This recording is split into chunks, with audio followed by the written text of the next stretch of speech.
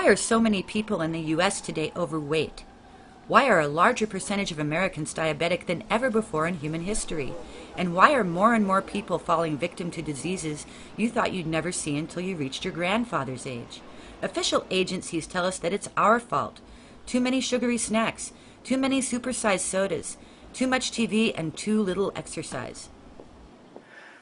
Hi, I'm Dr. William Davis, and I disagree. In fact, I'm going to propose to you that it is the national message to eat more healthy whole grains that got us into this mess. And I'm going to propose that walking away from that advice provides not only the solution to substantial weight loss, but also leads to the solutions for numerous abnormal health conditions. In his controversial new book, Wheat Belly, cardiologist Dr. William Davis makes the case that the wheat you are being sold today in supermarkets, bakeries, and restaurants across the U.S. is not the same as the wheat of our parents' day. Wheat has been changed in surprising ways by geneticists and agribusiness.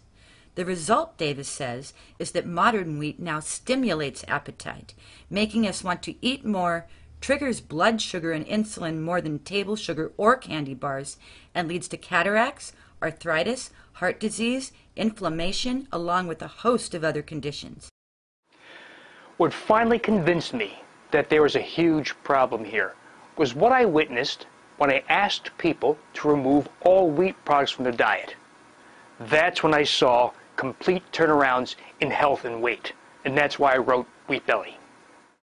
In addition to making the case against modern wheat as nutrition public enemy number one, Dr. Davis leads you on your journey back to normal weight and health and shows you how to reconstruct your life after saying goodbye to wheat.